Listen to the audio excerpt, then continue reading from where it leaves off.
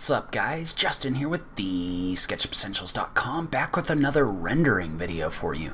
So usually on this channel I talk about creating 3D models in SketchUp. Occasionally I will talk about rendering. I broke most of that off onto my rendering channel, just so those of you that only wanted to learn about SketchUp didn't have to see all the rendering videos showing up here. I wanted to make an exception in this case because there's a great real-time rendering program that's free for a limited time. So I've partnered up with the guys over at Epic Games, and I wanted to get the word out about this because literally there's no reason why you shouldn't download this and try it out. It's a great program from Epic Games called Twinmotion, and it's basically a real-time rendering program, meaning you can actually bring your models in from SketchUp and create a rendering really quickly without having to mess with a whole bunch of complicated settings or anything like that.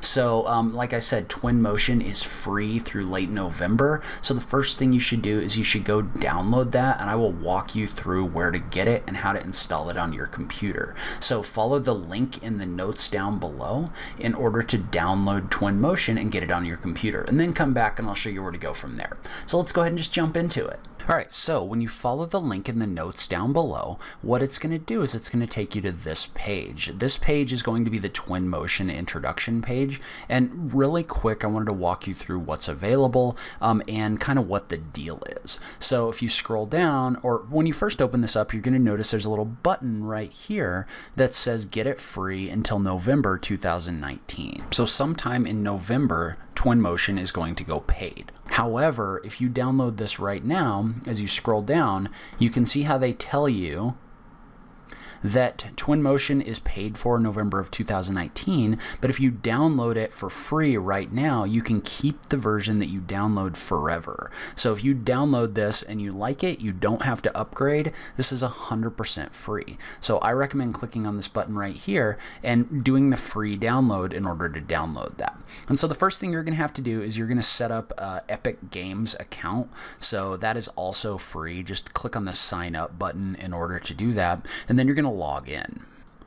And so when you log in, you're going to get to this page, and you're going to want to click on download the Epic Games Launcher. So that is Epic Games Launcher for Unreal Engine and for Twinmotion. You're going to want to download and install that. There's some instructions down here if you get stuck, but it's fairly simple. Just install the file that it downloads.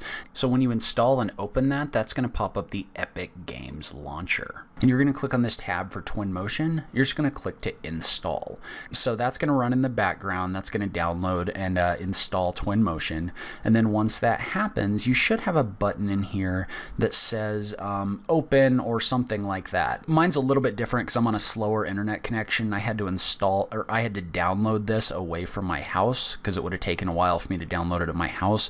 But for you, if you install it this way, there should just be a button for Start Twinmotion or something like that. Alright, so when you first open up Twinmotion, you're going to get a page that looks like this. And this is your welcome page where you can do things like you can either link to little short videos that show you how different things work in Twinmotion. So there's also a button in here for add-ins, which is going to take you to the page where you can download like the direct link extension for SketchUp. And then you can also adjust your navigation mode. So there's multiple different modes in here. If you click on this little button right here, they're all slightly different, and they kind of fit the way that the various programs work. So like for example, the SketchUp mode, your orbit button is going to be your middle mouse button, your right button is going to be look around. If you go to like Revit, you can see how the middle mouse button is the pan button. So you can adjust or select these by clicking the little drop down here. You can also adjust this later. And so if you don't want this window to pop up anymore, you can uncheck this box for show this window on startup. So we're going to go ahead and close this window. You can adjust this navigation mode later. And so when we first open this up, what I want to do for this video is I want to show you where the example file lives, because it's a good place for you to kind of get started and get to know Twinmotion. So if you go up to File, Demo Scenes, and you click on Materials Room, what that's going to do is that's going to load up an example scene of a room with a bunch of different materials in it. And so what we can do is we can now start flying around and looking at the different features of Twinmotion. So I want to start by talking about navigation. So navigation is fairly simple. It's kind of first person view oriented. So like for example, you move using the W, A, S, and D keys. So W an S, move you forward and back, A and D move you left and right, and then you can move up or down by pressing the Q key or the E key. And then you also affect the direction that your camera looks by using your mouse. So for example, if you want to affect where you're looking, you can click and hold the right mouse button and drag in order to adjust where your camera is looking. So if you want to look around without moving your camera, hold the right mouse button. If you want to orbit, hold the middle mouse button. That more orbits your view. You can see how my camera is moving around, while when I hold my right mouse button, my camera is kind of fixed. And then the left mouse button is going to allow you to select and edit different things inside of your scene. So like for example, if I wanted to move this around, I can single click on it, and you can see how that gives me this little gizmo in here that you can click and drag in order to move different objects. And I want you to note that one of the cool things about Twinmotion is as I move this around, your reflections are updating in real time. So it's a real-time renderer, which is really powerful. That means you can see your changes as you go. And so I want to walk through a workspace introduction, but the first thing I want to do is talk about your performance. So depending on your computer, this may perform to different levels. So some computers are really powerful. They have nicer graphics cards. Like for example, I have a NVIDIA GTX 1080 Ti, and it's a very powerful graphics card. Well, some people don't have that, and so their real-time functions will run a little bit slower. So one thing I would recommend, if that's the case for you, is if you go up to Edit, Preferences, you can adjust the quality of the view that you have in here. So for example, if your computer is running a bit slower, you can click on this button for medium, and you can see how that's going to set all of your presets to medium. So if you have a slower PC, you can go to medium or even to low. And then when you click OK, you can see how your preview is now going to be much lower resolution, and it's not loading a bunch of those things in here like reflections and things like that they would have been before. And that's okay, because this real-time mode is really only a preview mode. So even though I have this set to the low preview resolution, when I actually create a rendering, it's still going to render it at that nice, good looking level. So for example, we'll just export an image real quick. I'm just going to create an image, and then we're just going to export it. And we'll talk more about this in a future video, but I'm just going to give you a sample of this. I'm going to export an image. So if I open up that sample image that I created and drag this over, you can see how even though my preview is low resolution, the actual final rendering still comes in here and renders out really nice, and it looks good. So if you have a slower PC, I would recommend doing an Edit, Preferences, and turning your quality down. And just know that just because you're seeing this in the viewport with a lower quality does not mean that your final result is going to be a low quality result. Now let's talk about the workspace and get an idea of where everything is and how everything works inside of Twinmotion. So there's basically 4 different areas inside of Twinmotion that have different tools associated with them. So I'm going to click this little arrow button right here so you can see all of them. So there's the left section over here, which basically gives you access to all of your libraries of objects, including your materials and your background models. You've got your actual workspace where you're going to do your work inside of 3D, where your view is going to be.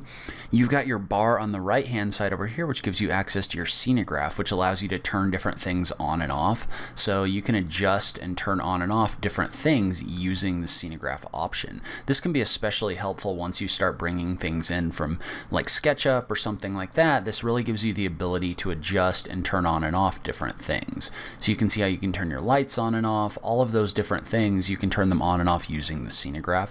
So there's also statistics and transform options that you can access by clicking these little arrows as well.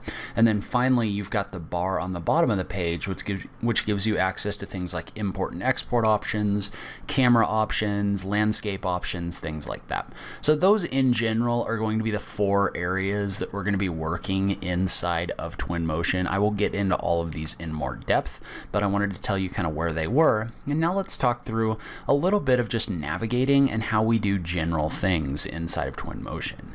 So for example, one of the powerful things about Twinmotion is when you bring a model in, you can access model libraries over here and bring other things in really quickly. So like for example, let's say I wanted to bring a person model in here. So let's say we brought in like this Alex model. You can go into your humans window and you can just click and drag in order to bring these various models in, and then you can edit and adjust them. You can see how there's different settings associated with things that you select. So like for example, he has different color presets in here that you can change depending on what you want your view to look like. You can also adjust his different animations. So you can set if he's sitting or lying down or dancing. There's a whole bunch of different options in here for different things that you can adjust when you bring these models in. And Twinmotion has a large library of things that you can bring in. So it's got like trees and landscapes and rocks and all sorts of things like that that you can bring in here. So if you wanted a random rock in here, all you have to do is just click and drag it in. And there's also tools in here for like scattering those, which we will get to in a later video. But in addition to having models in here, you also have the option to change materials. So for example, you can see how all of these different walls have different materials associated with them. Well, if you click in the materials section, there's a bunch of different materials that you can just drag in and replace different materials really easily. And you can see how when I do this, down at the bottom of the page, a little window pops up that that shows different options for things you can do with this. So you can affect like how reflective this is, or if you have like, if you select this block material using the material picker, you can adjust the scale of that material as well. So you can see how you can adjust all of these things in real time. So that's where you're going to access your libraries of different objects. On the right hand side, you've got access to your scenograph, but I also want to draw your attention really quick to the little eye that's right here. So the little eye right here allows you to set different things about your view. So for example, if you click on this eye, you can see how if you click on this sun, you can adjust in real time the daytime or the time of day using this slider. So you can see how that adjusts where your sunlight goes, where your shadows go, things like that. So you can adjust things like that using this little eye. There's also an option here to adjust how fast your camera goes. So if you want to go slower, you can set it to walk speed. If you want to go faster, you can set it to drive speed. So like for example, if I set it to slow, you can see how my camera moves really slow. If I set it to the car and then do the same thing, you can see how my camera moves really fast. So you can adjust the speed at which you move around using this button. So there's also a number of different preset views in here that allow you to adjust things, like you can adjust if you have perspective view, or if you want like a top-down view, you can see how I could set that. You can also adjust to left or right. So if you want any preset views, you can find those in here. The clipping is only going to work if you're in a non-perspective view. So if I go to a top-down view, I can adjust the clipping so I can set my camera to clip out things at a certain level. So you can see how this allowed me, for example, from a straight up and down standpoint, to clip out the roof so that I can see the inside of this building. So by going to a non-perspective view, you can adjust the clipping plane in order to kind of cut through your model in order to see different things. Like I said, the scenograph on the right hand side, that allows you to turn different things on and off. So I can turn like Alex, the model, on and off. I can turn the rock on and off. All those different things are over here. You can really use the scenograph to organize your different models for rendering. And then there's a second window down here that actually gives you some interesting options as well. So if you click the little arrow right here, this will pop up, and this will allow you to set like different phasing options. So you can use this to set if at a certain point models like the rock and the tree, or the rock and Alex and this model right here, you can turn all of those off, and then you can set up a phase where those are off. And so you could set up a second phase where those are on, so you can save different visibilities. So you can see how right now phase 0 has those off, phase 1 has those on. So you could use this to set up construction visibilities as well. So another thing you might find useful is there's a statistics button in here. The statistics button is going to show how fast your GPU and CPU are rendering everything. So you can see how this is showing that at the moment I'm rendering at 195 frames per second plus or minus. The thumbs up means everything's going good. If you're rendering really low at like 10 frames per second or something like that, that's usually an indicator that you need to go into your preferences and adjust your quality to something lower so that your PC is going to run a little bit better. And this will also vary depending on how much stuff you have in your model. And so now I want to talk about the bar at the bottom of the page. So the bar at the bottom of the page is where you're going to access things like model import. So like this button right here, you would click on it and you can import different models from exterior sources like SketchUp or whatever your 3D modeling program is. So the second option is going to allow you to change things like context. So you can add a background. So for example, we'll just fly outside of this building. You can click on this and you can find one of these preset backgrounds in here. You can see how those get added in here as a background, so you can adjust that and change that inside of your model using the context button. The paths button we're not going to talk too much about right now, but basically you can use it to create different paths that things walk along. So let's say I wanted people walking through here. You could add a path really quickly. So you can see how I added that path. Well, now this is going to automatically populate people, and you can adjust the density level, and obviously I need to move that around this model right here, but you can set up different paths to have people walk in different places using this tool. In the nature section, which is the next section, you can adjust things like placing vegetation and adjusting your lighting. So like for example, for this one, I can adjust how bright my sun is. I can also adjust the way that the light bounces, and also things like my ambient occlusion, which is going to affect how dark things are in the little crevices and corners. So you can see how as I turn this up, those shadow areas get a little bit darker. You can also adjust the white balance of your lighting using the slider right here. So you can also use this to add an ocean. So if you want to add water in here, you could turn the ocean on. So obviously that's probably not the best thing for right here. You can see how I can adjust the height of that ocean by clicking and dragging this up and down. So that's really helpful for more external scenes as opposed to internal scenes, but that option is in here as well. So, and then the last two options that are in here are going to let you export different images. So this is where you're going to set up your image.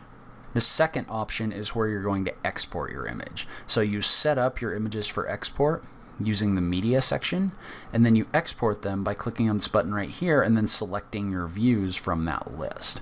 So this is where you're going to adjust all of your different settings. So like for example, if I wanted this to be a night view, I would adjust my time of day to more night view in this scene, and then I would just update it. So now this scene has a nighttime view settings set in here. So, and then finally, there's a couple different tools in here, which we're not going to talk about too much, but you can use them to adjust things in your model. So these allow you to set how your materials get replaced when you drag materials onto objects, as well as how the materials are mapped. But then you can also access tools like the translate and scale tools. So like for example, let's say we wanted this rock to be smaller. What we would do is we could click on it, and then you can see if I click and hold on this, a couple options pop up. Well, if I hold the scale tool and then click and drag on this, you can see how you can make this rock larger or smaller by adjusting this. And then the material picker tool allows you to select different materials. So I can really quickly select different materials and edit them in here. And finally, one of the powerful things about Twinmotion is since it's real time, that means you can come in here and you can do things like clicking on these lights, and you can adjust the intensity of the lights by clicking and dragging this, as well as the color and the different angles in here. So you can see how all of this adjusts in real time, which is why I really love real-time rendering. There's not a ton of settings you need to mess around with. You just find the things that you want to work with, and then you just change them until you like the way that they look. So the one thing I would say is make sure that you go download this today. This is free for a limited time through, I want to say, later November. So go ahead and go download it today. If you don't like it, you haven't lost anything. If you do like it, then you got a great real-time rendering program for free. So make sure to use the link in the notes down below in order to do that. If you like this video, please remember to click that like button down below. If you're new around here, remember to click that subscribe button for new SketchUp content every week. If you like what I'm doing on this channel, please consider supporting me on Patreon.